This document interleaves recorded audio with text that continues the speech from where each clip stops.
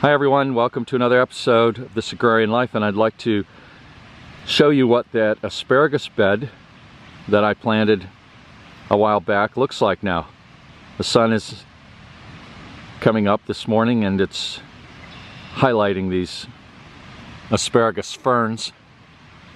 You can see them all down through there, spaced out. I reckon that's the way it's supposed to look. Looks like a few of the crowns didn't send up a shoot, but most of them have. So